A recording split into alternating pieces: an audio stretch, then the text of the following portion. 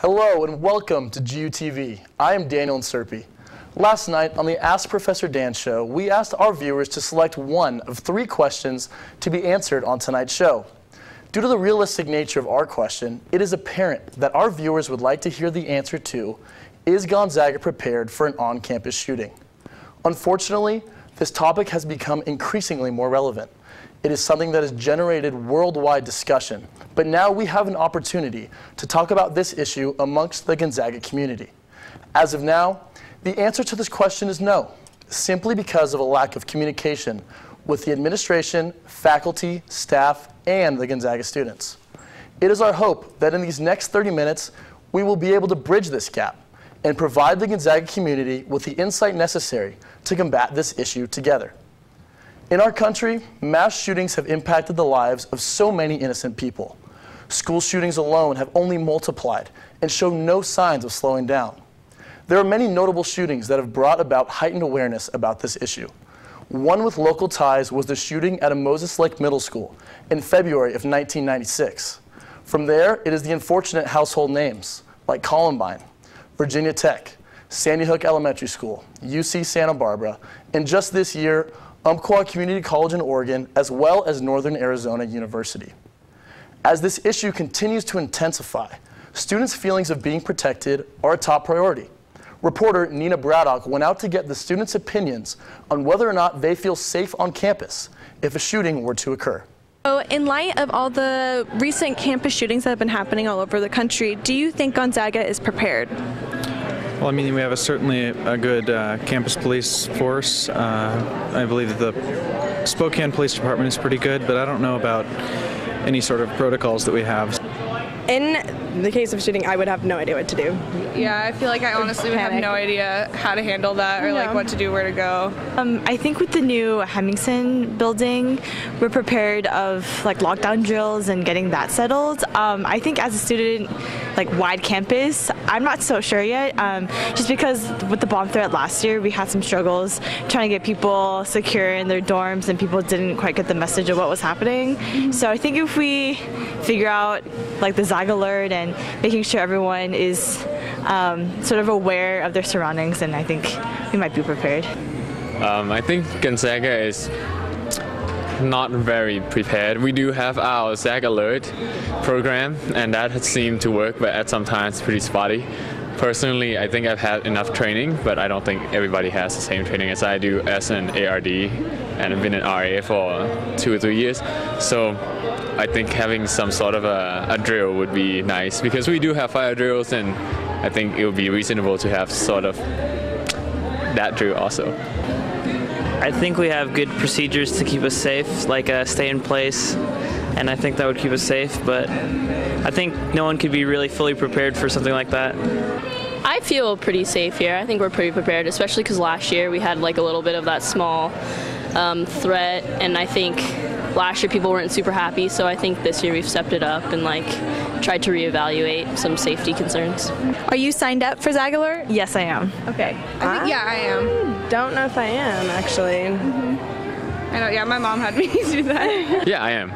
I am not actually, yeah, so. I am not, I will admit, but I need to be. I keep on pressing remind me later, but I need to remind myself later to do. Institutions across the nation are beginning to take increased safety measures to ensure the protection of their students, faculty, and staff. Reporter Kennedy McGann sat down with the Vice President of Student Development, Dr. Judy Biggs-Garbullo, to discover the strategies Gonzaga has put in place in case of an active shooter. In the event of a crisis, what would you be doing?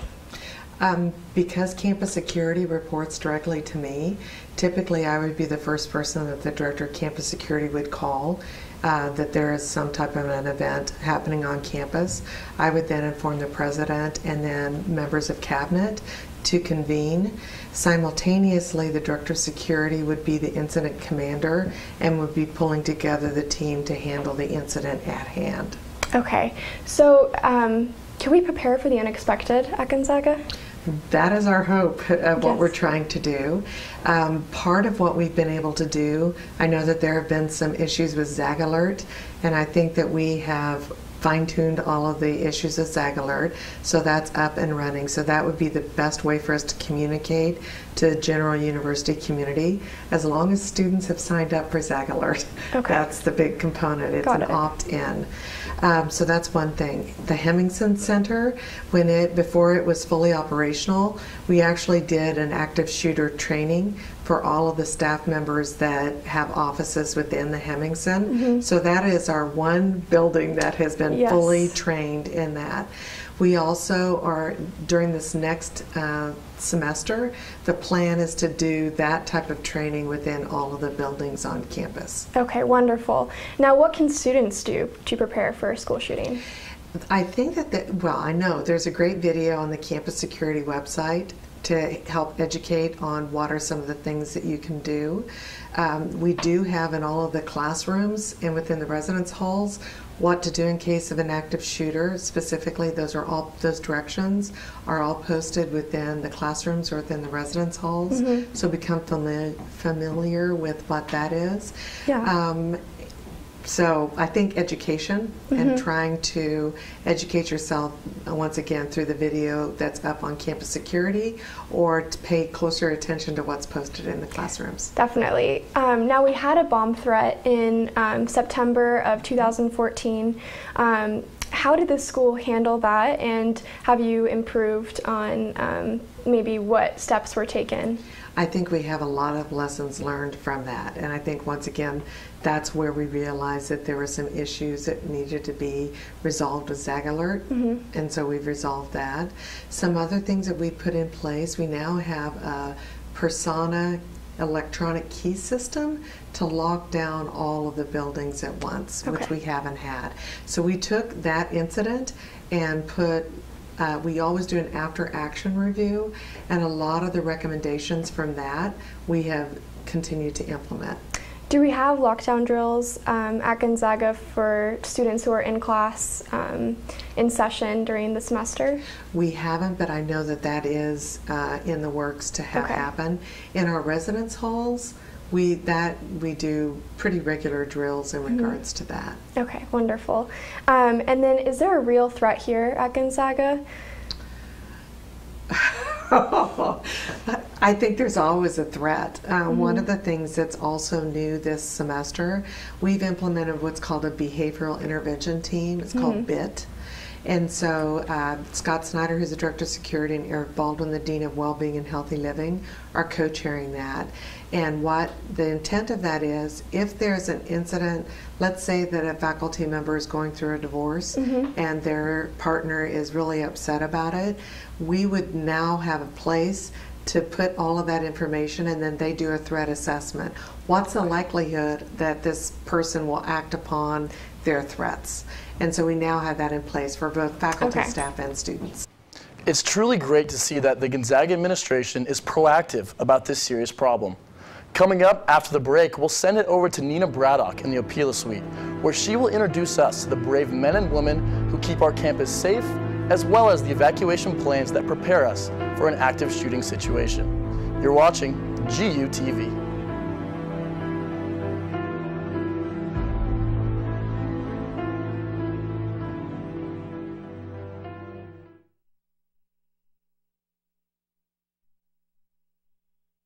So Gonzaga Without Borders is a student-run club that helps people across the world meet their primary needs, such as water, food, and shelter. In the future, we're looking at going with the school on their projects in Benin, hopefully Zambia, and we're currently trying to work with the Indian Health Services here in Spokane and Idaho. Having someone else in a different major can give a different perspective that could totally change the project or make it a lot better.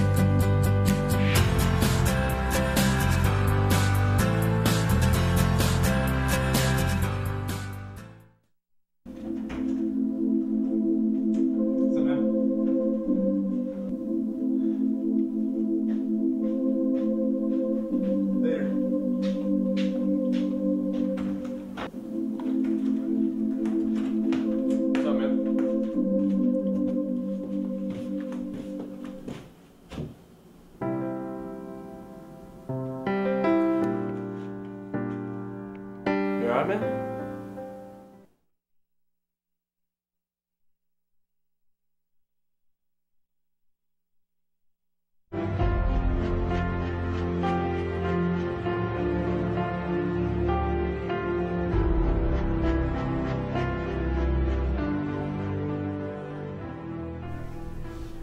Welcome back to GUTV.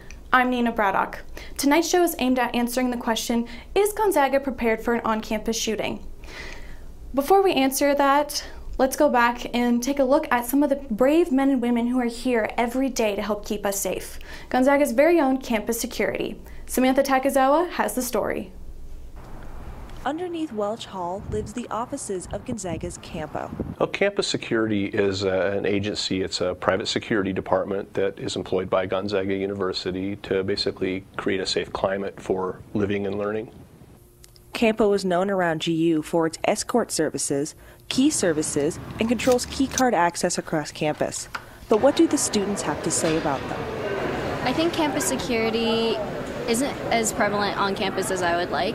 I feel like I don't see them walking around campus as often as other schools, but I do think that I'm safe and I know that they're there. Campo officers are always nearby for assistance, placed strategically across the Gonzaga campus. So we deploy our officers in a geographic pattern. That's to make sure that we have coverage. We actually have eyes and ears in different sections of campus. When we have 2 officers on, we have an east and a west beat. When we have 3 or more officers on, we divide our campus into 3 specific sections that include a mixture of academic and dormitory living. Not only are they close by, but they are definitely qualified for the job as well. So we select from a list of interested applicants based on their life's experiences. Most of them have either prior law enforcement experience and or security experience or military experience that's relevant to providing security work and dealing firsthand with crisis. They also must show that they can fit in well with the Gonzaga community and are approachable to students. Yeah, very approachable. When I see them outside, wherever, I usually say hi or like, how's your day? Just normal dudes.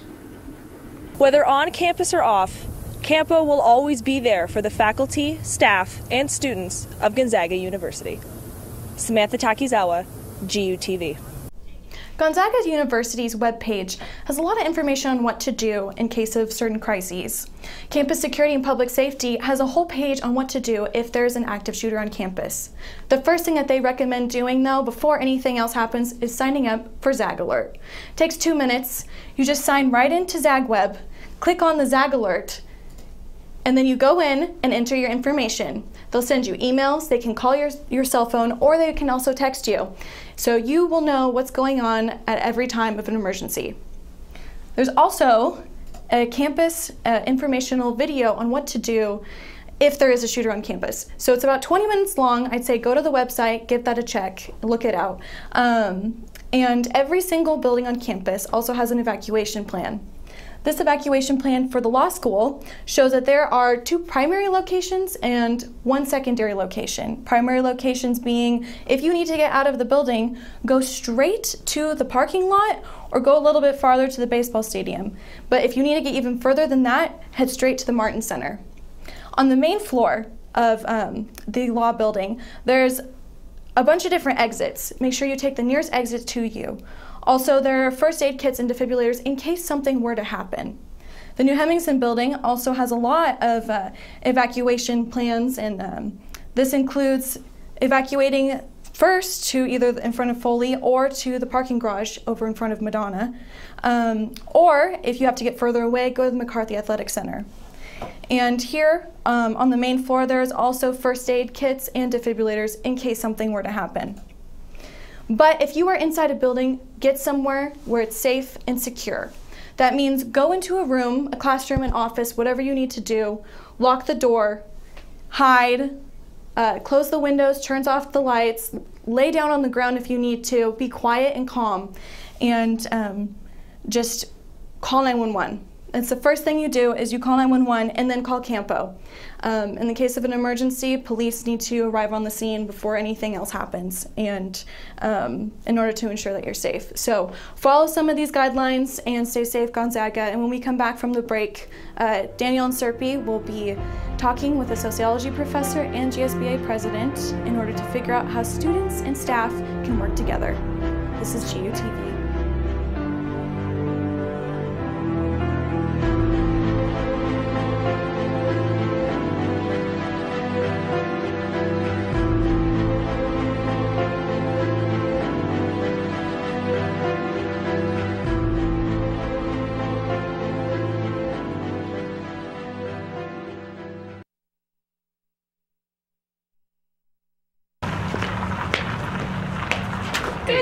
Go Zags! Go Zags! Go Zags! Go Zags! Go Zags! Go Zags! Go Zags! Go Zags! Until next time, I'm Greg Talbot. Go Zags!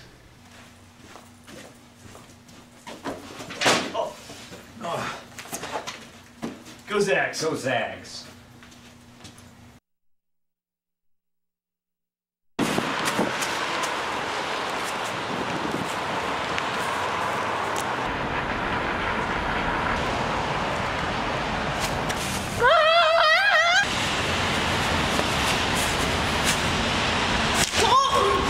Oh, seriously, get off!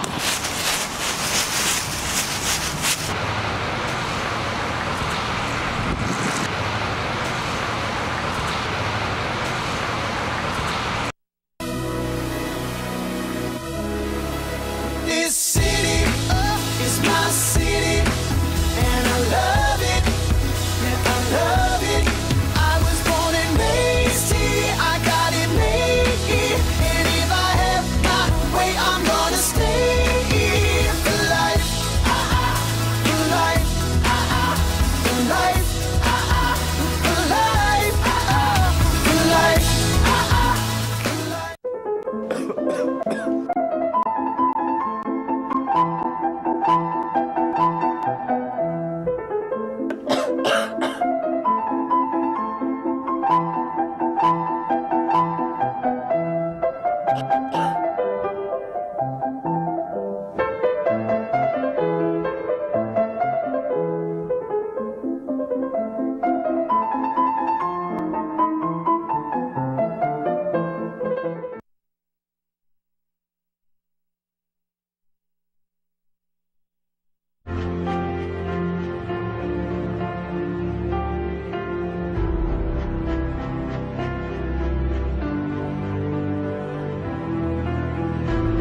Welcome back to GUTV. I'm Daniel Serpy. Tonight's show is aimed to answer the question, is Gonzaga prepared for an on-campus shooting? Before we get back to answering that question, it is important to be introduced to two wonderful people that can really help us get this conversation going with our GSBA president, Taylor Cradaville, as well as Gonzaga's sociology and criminal justice professor, Dr. Weatherby. Thank you both for joining us. Thank you for having us. So Dr. Weatherby, you have been involved in an extensive kind of research into this whole shooting phenomenon. You've had a lot of articles published. What has kind of been the biggest reason why you have pursued this topic? Well, the catalyst really came about when I came to Gonzaga in about 1996. I started being very interested in bullying, why people are bullied, and also social isolation and why people respond the way they do to social isolation.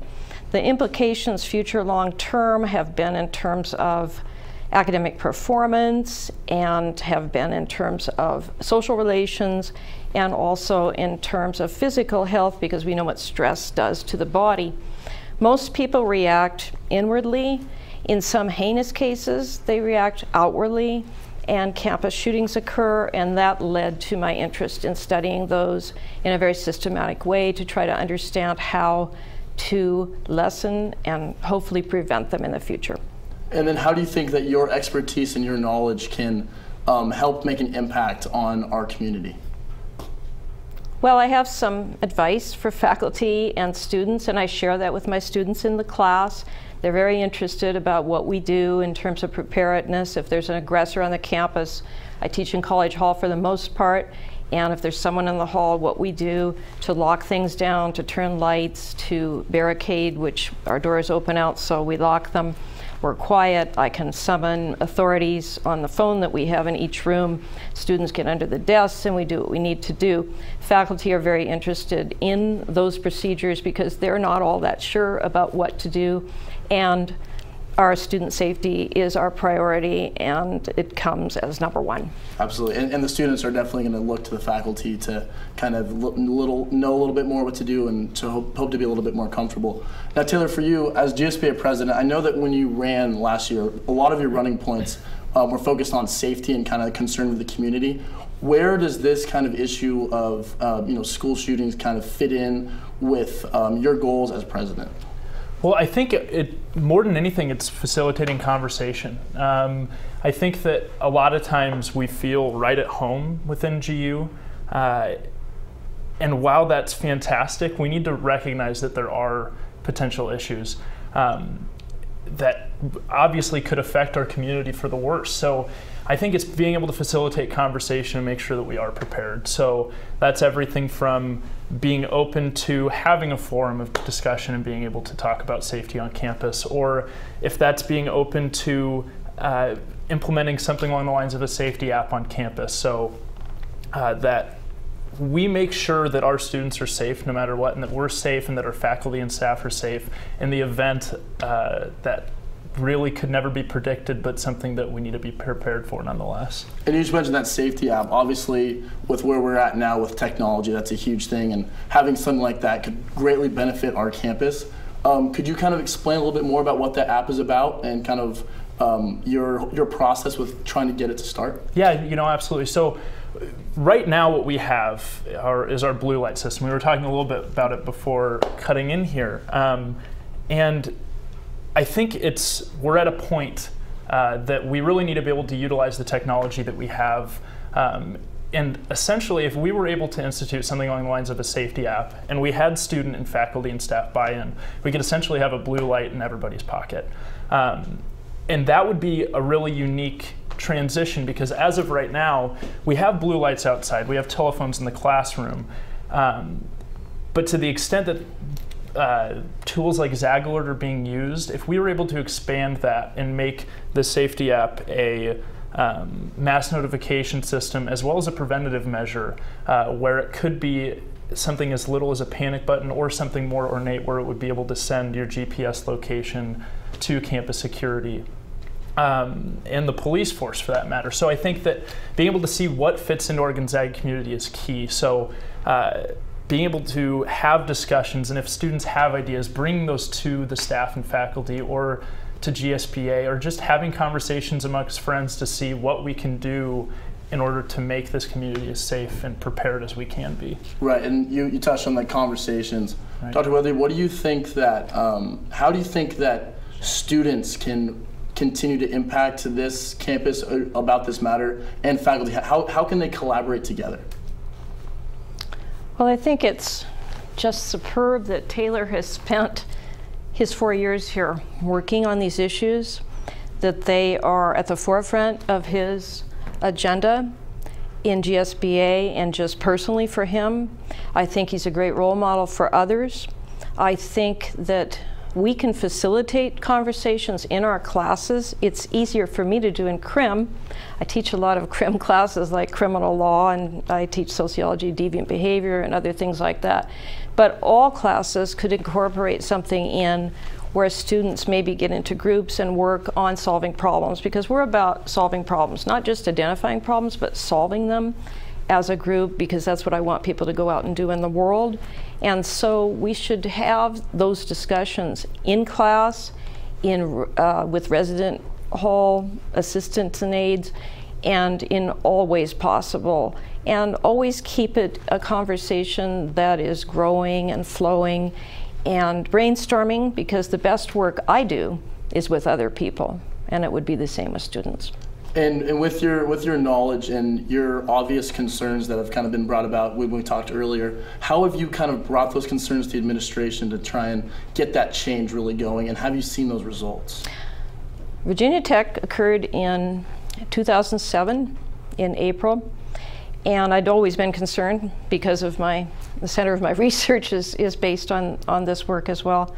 But that really brought it home. I have a friend who teaches there. I was in contact with him just to see if he was alive and well. And then I really started to bring things forward. I wanted lockdowns on the doors, and I know as I'm also a mock trial coach head, so at night at 10 o'clock, all the doors would lock down and we couldn't get in, and we could get out, but not in. And so I knew that was possible to do. So I talked to security about it, and apparently it was really complex and they weren't sure, and I was just looking at the administration building, which is now College Hall. So I kept pushing for it, and also blinds on the doors, and for offices and especially classrooms, and the ability to dim the lights and the phones and all of that. Those things came slowly. The locks came last, amazingly.